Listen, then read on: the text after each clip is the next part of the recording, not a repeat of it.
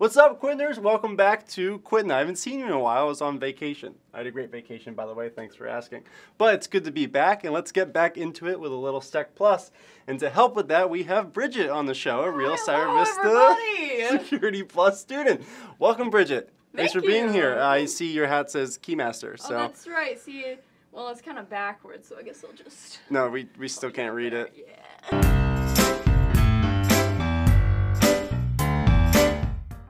Okay, Keymaster, so since you know so much about keys, let's talk a little bit about certificates. And we're talking about certificates, we're of course talking about public key infrastructure, which has to do with what, symmetric or asymmetric? Asymmetric. Nice. So what we have here is we have a pen tester who needs to check the status of a certificate. Sometimes certificates are naughty and they get revoked. So we're actually going to find out how they would actually do this. Now, there's a big alphabet soup here, Bridget, so can you just kind of break down some of this for us here? All right, first off with A, we have the CA, which is the Certificate Authority. So this is what actually gives out the revocations. So obviously they'll have lots of information for us there. And then we have the Registration Authority, which is when the Certificate Authority gets busy.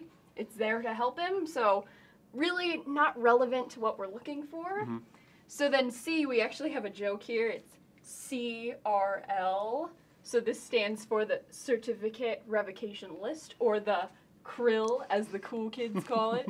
So with this, it's sort of like a blacklist of issued certificates that have been revoked or expired. So definitely would help us.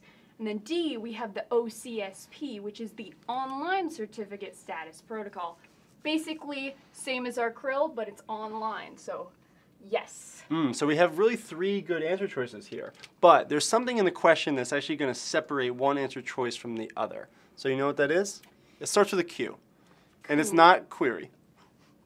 I'll give you a hint. Quickly, exactly. Very good. Bridget, you've solved that quickly. So quickly, speed is of the utmost importance, right? So what we're looking at here is, like you were explaining, with OCSP, it's the same thing as a CRIL, but it's online. So the CRIL, the disadvantage is you have to download it. So that takes a lot of time, space, and memory.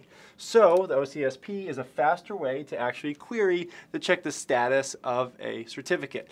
Now, it's D is the right answer here, not A, because CA is the entity that actually puts out the OCSP and the CRIL, but we're not really looking for the entity, we're looking for what they put out. So really, in this case, D is the better answer choice here.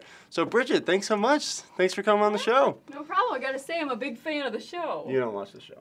You've never watched the show before. What are you talking about? I watch it all the time. No, you don't. This is literally your first video. What? Are you kidding me? You've never been on YouTube before. Is this going on YouTube?